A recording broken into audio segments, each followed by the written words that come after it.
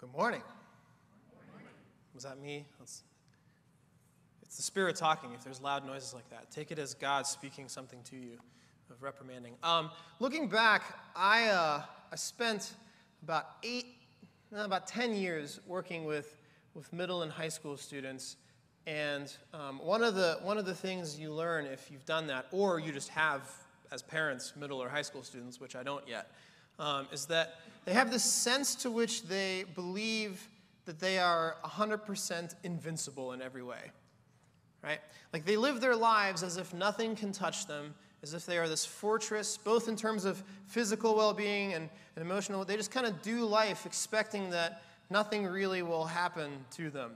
And so part of growing up, somewhere between then and the college years, at the very least when you get to the 30s where I'm at, you start to learn between then and now that that's hogwash and that the world can be really tough and in a lot of ways unfair, and that you are very much vulnerable as a human being, right?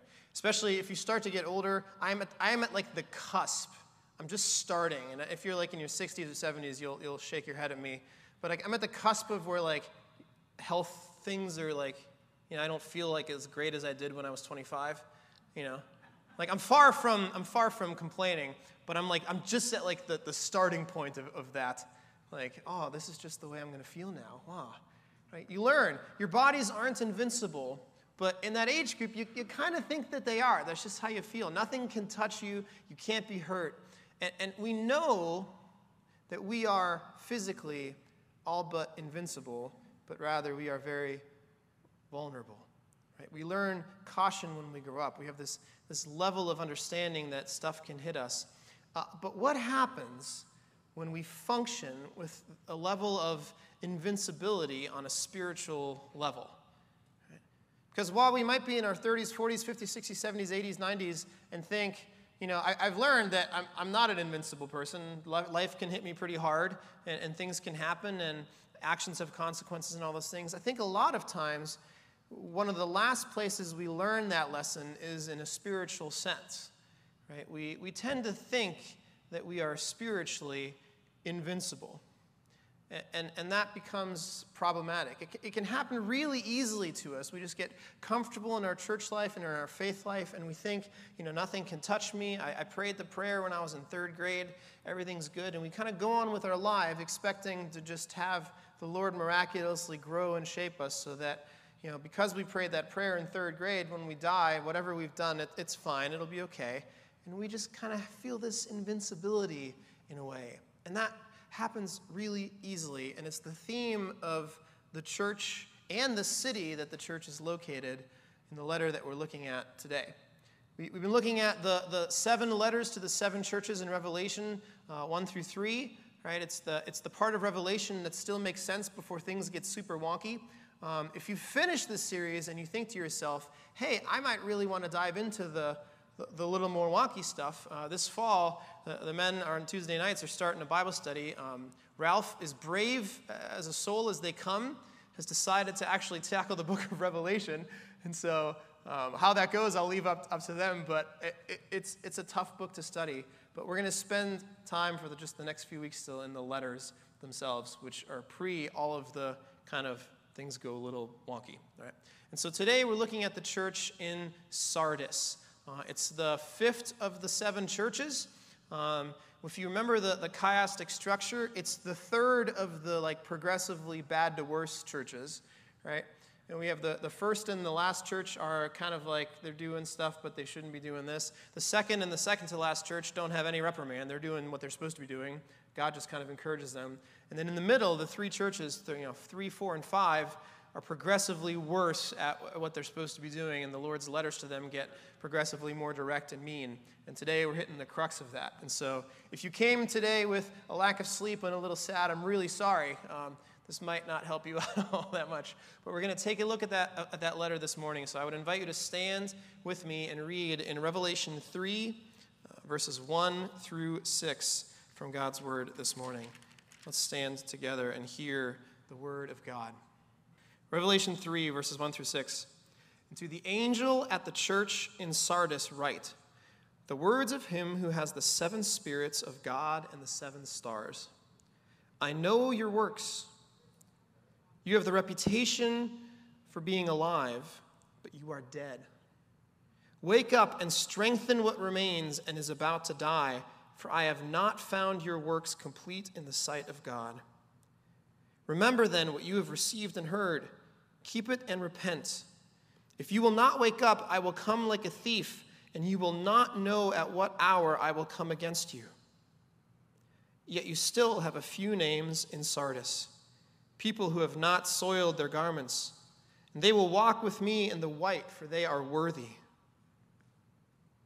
The one who conquers will be clothed thus in white garments, and I will never blot his name out of the book of life.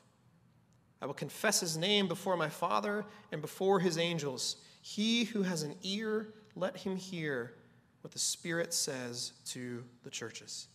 It's the word of the Lord. Hey, and it's moving. Great. Have a seat. So here's Sardis. It's a rendering. This isn't obviously what it still looks like today. Sardis today, if you went, it's a pile of rubble that is probably the size of this sanctuary, is all that's left of the city of Sardis. But at the time, Sardis was a majestic, significant city. It wasn't so much significant to the Roman Empire in the time that the letter is received, but Sardis was known throughout the ages as a city of great wealth. It was a place that was rich in deposits of gold and silver. It's believed that Sardis was the first ever place on earth that minted gold or silver into coins and used them as currency. So the idea of the coin originated in Sardis, obviously well before the Roman Empire. But that's one of the thoughts is that because of the sheer amount that was there, that they were one of the first to start minting and using as currency. Sardis was a leader in a lot of different practices, like dyeing of fabric and clothes and those kinds of things. They were a well-to-do, rich city in the middle of Asia Minor, and over the years became known as this fortress that was impenetrable. Right? You see that it was built with a wall. What you can't see is that what you're looking at isn't really the main part of the city. The main part is at the very top of the mountain at the Acropolis.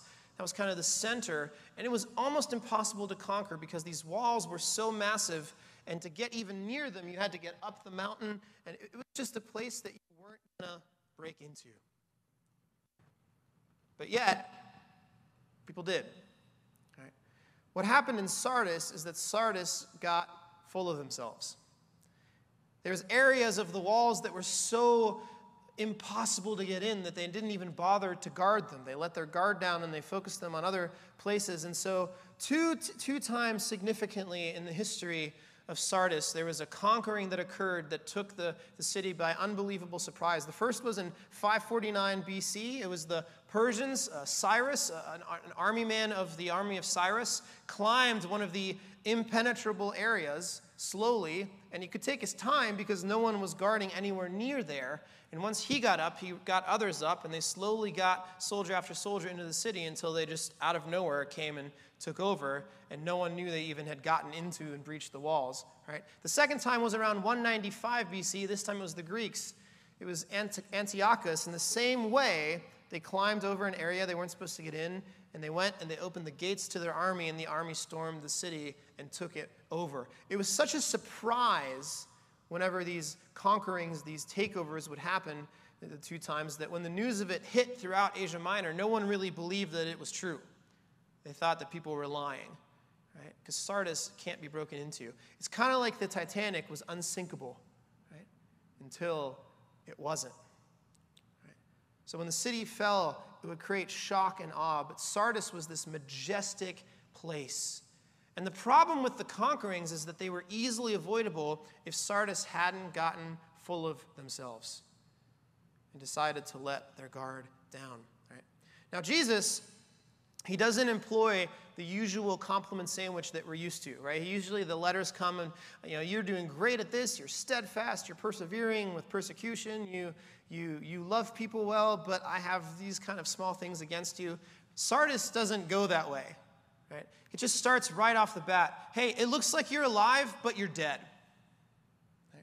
And he introduces himself as the one who has the 7 spirits and the 7 stars. If you remember, every single introduction in every single of the 7 letters is a piece. He uses a part of the description of Jesus that's in Revelation 1, right? And it's a part that applies kind of more directly to this church. So for the Sardis church, Jesus says, I'm Jesus, the one who has the 7 spirits and the 7 stars. Well, what does it mean to have the 7 spirits and the 7 stars? For the 7 spirits, the best place we could go to find some kind of solace of an answer is in the book of Isaiah. In chapter 10, he's talking about it's the prediction of it should shoot forth from the stump of Jesse. And it says this in 11 verses 1 and 2. There shall come forth a shoot from the stump of Jesse, and a branch from his roots shall bear fruit. This is Jesus. And the Spirit of the Lord shall rest upon him, the Spirit of wisdom and understanding, the Spirit of counsel and might, the Spirit of knowledge and the fear of the Lord. Right? There's one Holy Spirit in the theology that we hold. It's not like there's the Father, Son, and 7 spirits, but there's many attributes of the Spirit. And so when Jesus says, he who has the 7 spirits of God, what he's saying is, he who has, I'm coming at you, and I'm writing to you as one who has all of those attributes. All of them. It comes to you with the fullness of God's wisdom, of his understanding, of his counsel, of his might, of his knowledge, of his fear. And I hold the 7 stars. Right? What Jesus is saying to them is, listen, he who's writing to you, I have the authority over everything. I'm the one who controls all of this. And here's all of the attributes of the Spirit that I have. When I tell you this not just as Jesus of Nazareth, but as the fullness of God's wisdom and understanding and counsel. You ought to really listen and take me seriously. And what does he say to them? I know your works. You have a reputation of being alive, but you are dead. Not you are dying. Turn the ship around. You are dead. Passive. Past. You have died. Right? Short of me resurrecting you, you're not coming back. It's too late for those things. Well, what can we do to make sure we stay alive? Nothing. You're already dead. You're done. Right? What a letter to get. Imagine if Jesus sent a letter to Stowe Presbyterian Church and said, hey, I know your works. You look alive, but you're dead. Well, what do? Nothing. You're dead. Okay. Right, and then he goes on, well, there's a very few select among you that will wear white robes that have continued to follow me. We probably start to bicker among ourselves, like, well, who is it? Is it me? If you think it's you, it's probably not you, right?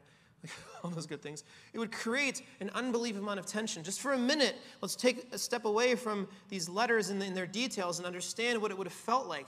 Like, what happened in the history of real history in a real church in a real place like Sardis is they received a letter addressed from God himself that told them they were dead.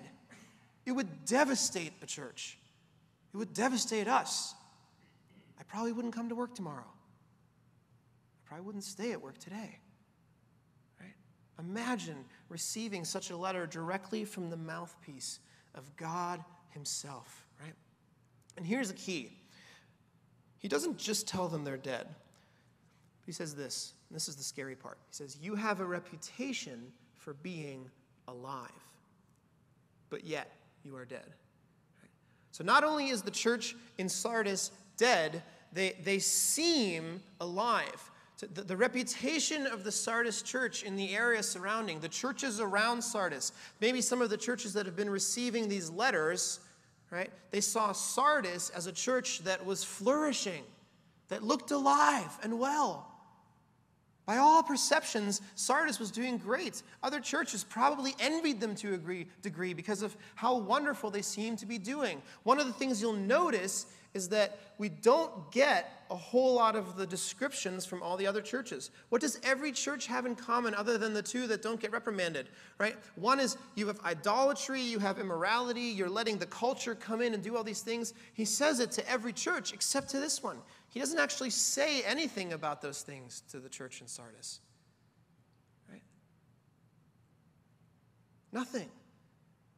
And so here's the reality. Chances are, we'll never know for sure, but based on some of the later stuff we see, chances are Sardis was a church that really didn't have a problem with the immorality of the other churches. They weren't allowing false teaching to come in. They probably were really proud of the biblically solid nature of their preaching and teaching and how on guard they were. And they probably were good at it. They probably had a great pastor who proclaimed Scripture faithfully. They may well have not been involved in sexual immorality. They may well have stayed away from the sway of the culture around them. They may have had a bastion wall up where they said, no one gets to come in with the false stuff. We are going to be a church that's rock solid. And for all we know, they might have been. But yet God calls them dead. So we have to figure out why. Why were they dead? We get a couple clues. The first, I just mentioned, we don't actually have any faults listed like other churches. And so we can start to eliminate possibilities of what makes this church dead. And it's some of the rap sheet that the other ones have been getting. Right? Chances are they're not dead because they're letting the culture hold sway. Chances are they're not dead because they've lost their passion or even their love. Right? Why is it that they are dead when the other churches are simply struggling and need to turn the ship around? Well, in Sardis, you had a fairly massive Jewish population. And the population of Jews in Sardis was large enough that they held a significant amount of actual sway, not so much in the context of the whole Roman Empire, but within the city itself. It behooved the Roman Empire to let the Jews in Sardis live with a certain degree of freedom and laissez-faire. Right?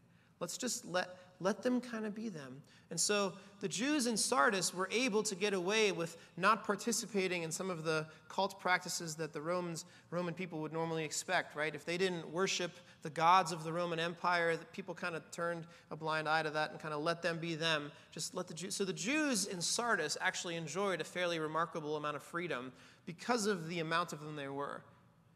Right? It's the same reason that Pilate, whenever the Jews want Jesus crucified and are so angry, he kind of proceeds with caution because there were so many Jews that an uprising would have created issues. And so in order to appease the large quantity of Jewish people, they had more freedom in Sardis than in a lot of places. Probably not everywhere, but in a lot of places. To be considered a Jew or like a Jew in Sardis would have been a good thing. Probably the second best thing, only to actually being fully engulfed into the Roman cult itself. Right? Later, the second clue that we get is when Jesus is giving people the promises, right? Those who stay, those who turn around, those who do what I'm supposed to do. He makes three promises. The first is white garments, right? The second is that he won't blot out their name in the book of life.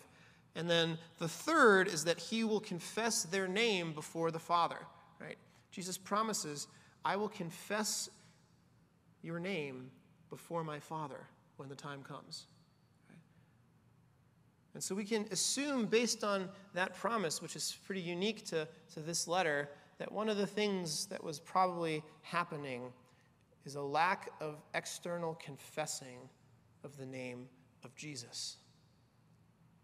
What we see in that promise is taken directly, 100% out of Matthew 10. And it's the idea of, right, if you confess me before men, I will confess you before my Father.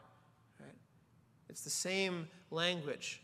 And so the implication of Jesus making this promise is probably that those who actually confess me, as you're supposed to, I will confess your name when it comes time to stand before your Maker after this life as you go to the next. But for those who don't, I won't. What does he say? Depart from me, I never knew you, right?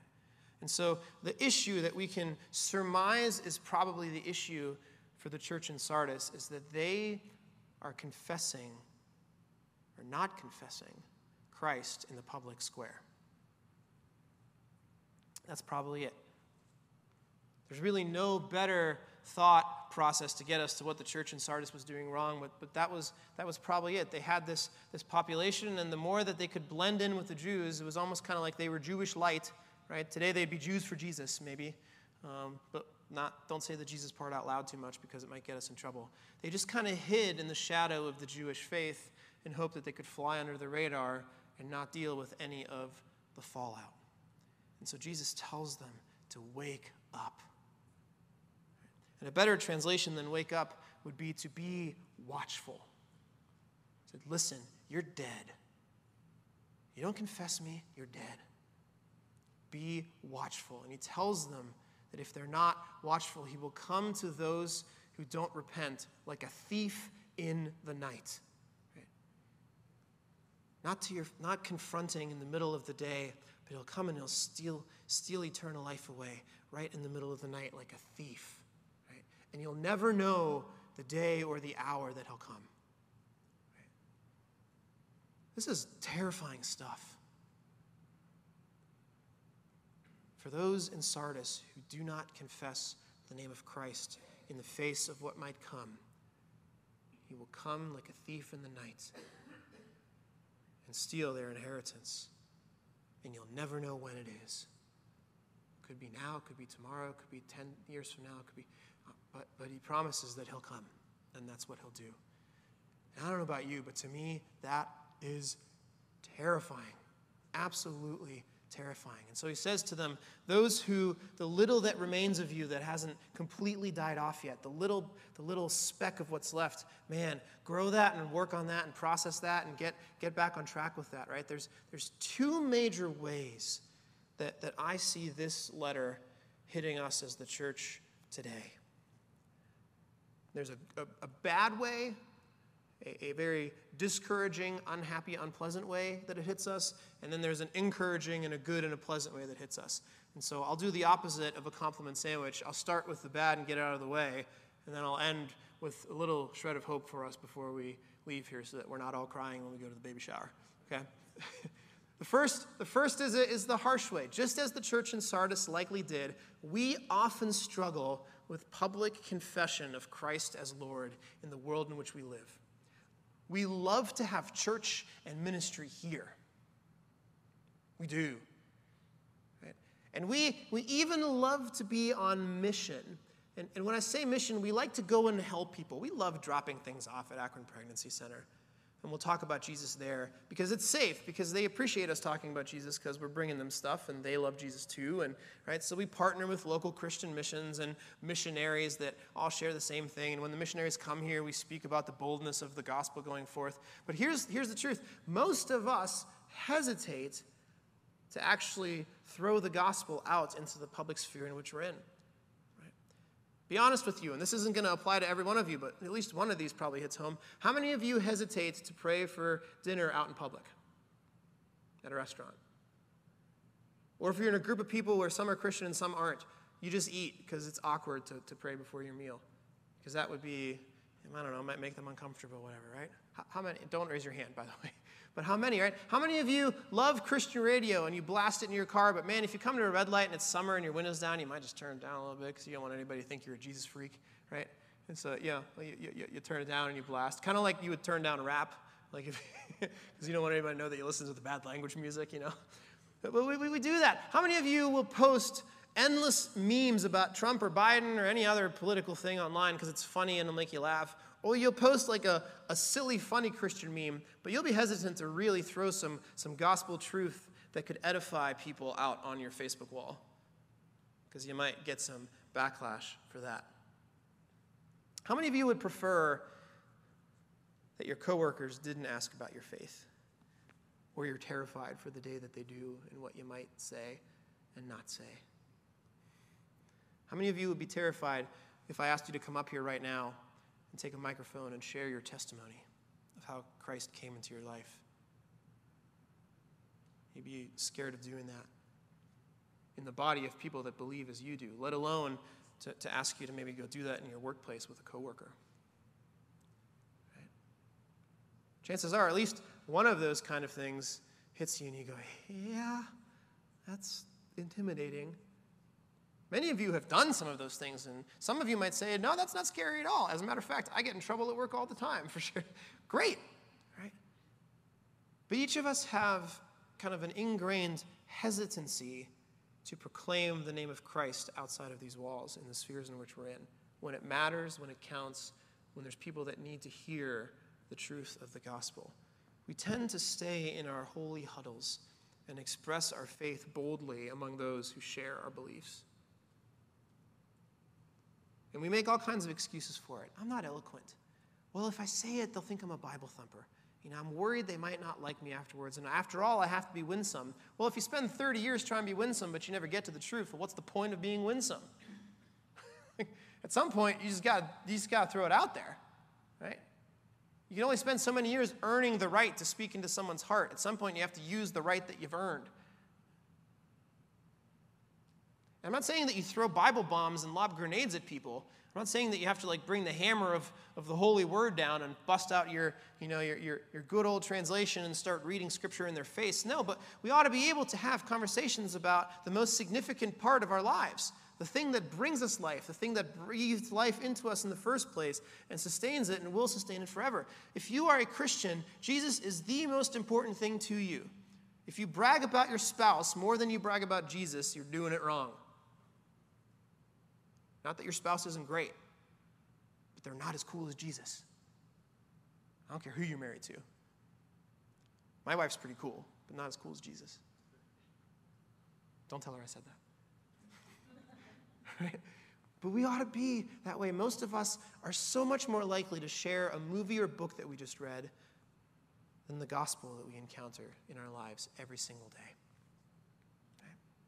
And so the challenge to us is the same as the challenge to Sardis. We can have all the ministry we want. We can have all the love we want. We can guard our teaching. Your pastor can be perfectly theologically sound, which he probably isn't, but he tries to be. Right? You can have guards against false teaching. All your elders can do their jobs exactly as they're supposed to. Your deacons can do their jobs exactly as they're supposed to. You can have an involved membership. We could have 600 people show up to the baby shower after this and bring so many supplies we'd have to rent a U-Haul truck to take them down. And all these things could be true of us. We could have our children's ministry explode and have 100 children next week, but we could still have all those things and be dead if we don't proclaim the gospel, if we don't hold high the name of Jesus as a church and as individuals externally. This letter is addressed as much to you as one person as it is to the whole of the church that we're sitting in today, as it was to the church at Sardis, as it is to the church down the street. Right? We need to be about the business of proclaiming. Now, here's the encouraging piece. I don't know about you. Maybe you don't play this game, but as a pastor, it's hard not to. I sometimes look at other churches in the area or in the country or in the world, and I go, man, those churches must be doing well. I wish we were doing that way. I went to GA in Detroit, and it's Ward Presbyterian Church, a massive, couple thousand member church. And the first thing I noticed was the entrance to their children's ministry area looked like a scene straight out of Disneyland. There was like tube slides, like you had to take a slide to get into the kids' ministry area. It was majestic. I'm like, man, it'd be cool if we had that, right? We would be so much more thriving in our ministry. Or, they have like 180 some staff on their staff at their church or something like that. It's crazy how many people are on staff. Their tech department alone is like 13 people, right? That are full-time with benefits. I'm like, man, if we could have one. I just want a guitar player so that I can sit down every once in a while in church. Right? And I go, man, it'd be good to have that. If we had that, might we be a healthier, more vibrant church? But here's the truth. One of the things that this passage informs us of is that we have a misshapen idea of what it means to be as a church dead and alive. Right? There's a whole host of 7, 8, 9, 10,000 member megachurches in this country that are dead inside.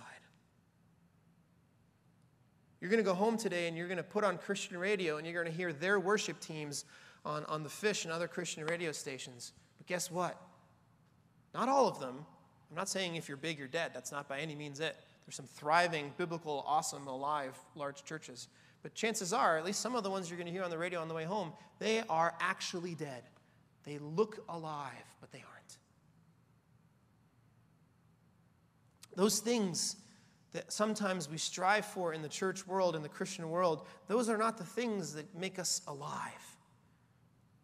They make us look alive. And if we are alive, they can help us live more powerfully and more loud out in the community and be more seen and all those things. They're great and they're helpful, but they are not what give us life. What gives us life is that we are a people after God's heart, willing to proclaim him out into the world around us so that the gospel might go into every house in Stowe and the Falls and Talmadge and Akron and Twinsburg and Hudson and Macedonia and Fairlawn and all over the place where it isn't, in every place in town that we have reach. That every single company that is represented by the people that work in this room might have the gospel shared in it and might be revitalized by the truth of Christ. That is what is a sign of life. And the other stuff is byproduct. Right? And so we ought to be encouraged. You can have a church of 10 people more alive than a church of 10,000. 100% you can. Right? Those things aren't the things that ultimately matter. The only thing that matters is that we are a people that proclaim the gospel with fervor and with love to the world around us that desperately needs to hear it. Right? And if someday we get to the point where there's a barista outside those doors serving us delicious free lattes, that's just a bonus. But it's not a sign of life. It's a byproduct. Let's strive for the thing that really, really matters, so that someday when Christ comes like a thief in the night, he might look at us and say, there you go, welcome, remnant. You know what I've got for you? I've got a robe of white. I have your name written in the book of life. And I have your name on my lips as I confess you to the Father as one of my children, because you were faithful to confess me when it came time. You didn't shy away, and so neither now will I. Well done, good and faithful servant. Right? If we don't do that, I don't care who we hire. I don't care how much talent is in this church. I don't care how vibrant we start to look. I don't care if we have to add on to this side of the sanctuary because we can't fit enough people. We won't be any more alive until that is at the core of who we are as God's people, Stowe Presbyterian Church. Amen? Man, it's hard to do. The church in Sardis wasn't dead by accident. They had all the means, but they didn't do this because it's really hard. It's really, really, really hard to be in the midst of your sphere of influence outside the church and to proclaim Christ and worry about what happens if you do. That's a hard thing to do. No one here is saying you just ought to be able to do that like it's a piece of cake. We're not. It's a hard thing, but he calls us to it. And if your answer is, well, that's too hard, then Jesus' response was, well, you know, the cross was pretty hard. I went anyway for you. How are we going to respond to that? Right? Let's pray. Lord, thank you. Thank you for hard truth. Thank you for reminders of what's important and what isn't.